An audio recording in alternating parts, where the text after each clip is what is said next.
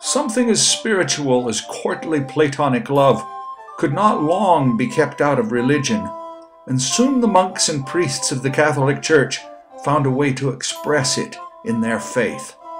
Indeed, it was already there. Since biblical times, Mary was believed to be the Mother of God.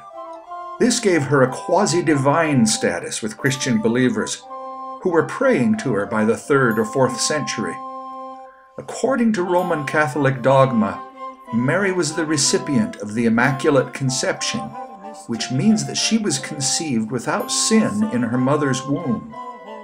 Though the mother of Jesus, she remained a virgin. At the end of her life, she was taken up into heaven in a process called the Assumption. In heaven, she hears our prayers and intercedes with Christ on our behalf.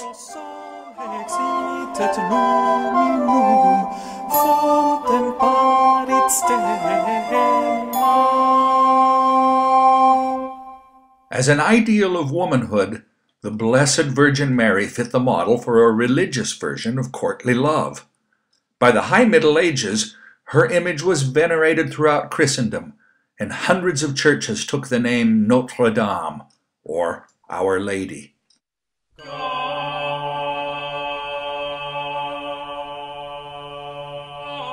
Soon men of religion were dedicating themselves to Mary with similar words and emotions to that of a knight to his lady. Olido, bishop of the Cluny monastery, said, "O most loving Virgin, Mother of the Savior of all ages, from this day onward take me into your service. Except for God, I place nothing above you, and as your own very servant, I freely place myself under your command forever."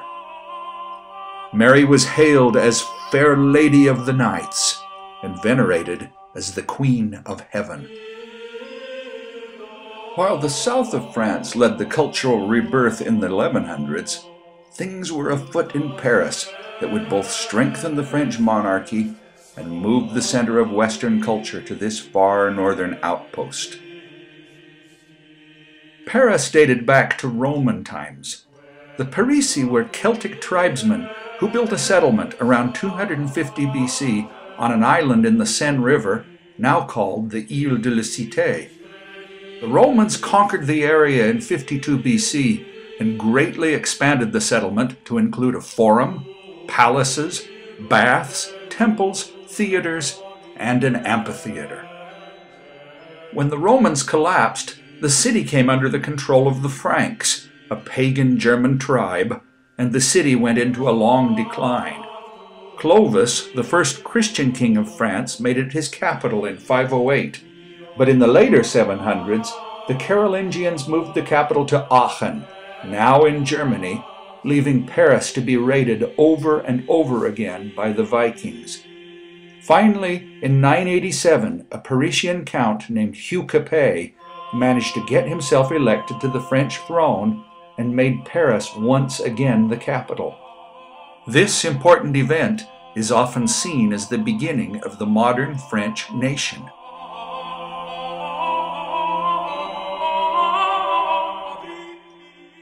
I'm standing atop the Montmartre Hill in northern Paris. It's right around here that Saint-Denis, the legendary Bishop of Paris, was executed around 250 AD. According to the legend, he came here from Rome to convert the pagan Parisi, and he did such a good job of making converts that the pagan priests had him arrested, tried, and beheaded. But he wasn't quite dead yet. He picked up his head and he walked for 10 kilometers, preaching a sermon the entire way. Finally, he expired at the bottom of the hill and died at the spot where he wanted to be buried. The Christians of Paris attended to his wish and followed up by building the Basilica of Saint-Denis on the very spot.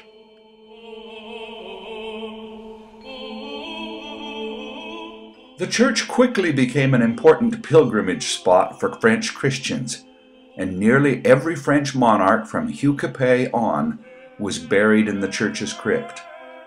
In the 1100s, a massive remodel of the church was undertaken by a man named Suger, the abbot of Saint-Denis Monastery, from 1123 to 1151. Suger was a close friend and confidant of the French kings of his day, and encouraged them to strengthen their armies and impose their will on the French countryside. It was Suger's idea for Louis VII to marry Eleanor of Aquitaine, and thus acquire the south of France, and the old man was furious when Louis divorced her and lost the south country again. In the 1130s, Suger took it into his head to remodel the Abbey Church of Saint-Denis into a grand monumental cathedral, fitting for the burial place of saints and kings. Suger was enamored with the writings of one Pseudo-Dionysius the Areopagite, a 6th century philosopher who blended pagan philosophy with Christianity and took the pseudonym Dionysius, claiming to be the Athenian convert of Paul the Apostle mentioned in Acts 17:34. If this wasn't confusing enough, Suger was under the impression that the real author of Dionysius's writings was Saint-Denis himself. He wasn't, but Suger nevertheless dug his philosophy, especially passages like the one that is today posted in Saint-Denis' crypt. For whosoever exercises his powers of reflection, manifestations of beauty become the figures of an invisible harmony. Dionysius and Suger believed that beautiful things were signs from God that led humans toward a communion with deity. This stone or that piece of wood, Dionysius wrote, is a light to me, because all visible things are material lights, reflecting the infinite light of God. For Suger, this was a justification for his love of ornamentation and richness, for beautifully worked metal and stone and glass. Suger worked closely with his architects to create a space that captured the grand counterpoint between earth and heaven. His cathedral would be made of stone, yet it would aspire to the heavens. Both the entrance and the area around the altar were completed under Suger's watchful eye.